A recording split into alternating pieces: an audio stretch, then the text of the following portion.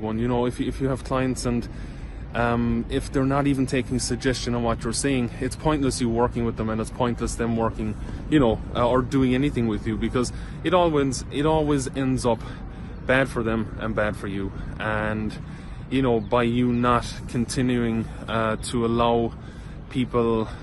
to continue on in that behavior, then you save yourself a lot of time, you save yourself a lot of money, you save yourself a lot of headache, and you save them also, because when they see that you're no longer willing to work with them, and you're no longer willing to kind of go through that stuff, then they're like, okay, you know, maybe I need to do things a different way. And that's a big one, and that's happened a lot, not so much in business for me, but a lot with people that I was coaching and people I was helping over the last few years and stuff like that. And then when I just said to them later, you know, listen,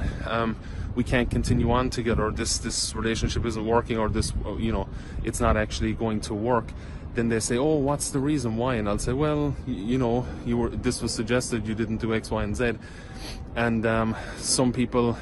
bailed out, and you know, we didn't continue on working together. And some people, it was like the kick in the ass they needed to make them say like, oh, okay, yeah, that makes sense, now I need to get, you know, take more action, you know, take more initiative, and yeah, kind of, I guess, get their shit together is what I'm trying to say.